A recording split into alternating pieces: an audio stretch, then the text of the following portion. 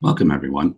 My name is Brad Birchie. I'm a senior consultant at Western Computer. Today, I want to talk about one of the features of credit management. Specifically, if I'm a credit manager and I have customers that have available credit, however, they do have outstanding invoices overdue, I want a way to turn that off so that no further orders can process for that customer. So I come over here to Credit and Collections, Credit Management Setup, Blocking Rules.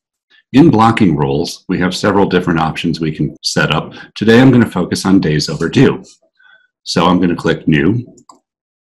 Do I want it to be related to an account, a group, or overall? I'm going to do just a single one for right now.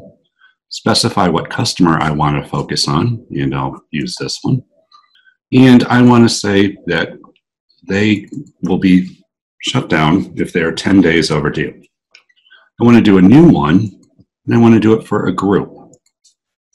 I'm going to come here, select group. Now I can use either the customer group or I can use a risk group, which is another feature of credit management. Here, I'm going to select my high-risk customers.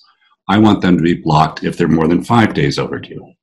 Lastly, I'm going to define one for overall. So I'm going to select all, and I'm going to say any customer that is not in these two fields will be locked if they're 31 days overdue.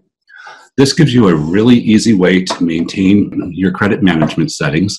It allows you to look at your customer orders versus what's actually outstanding on open invoices. So in theory, if they have available credit, without setting this up, you'd be able to ship orders.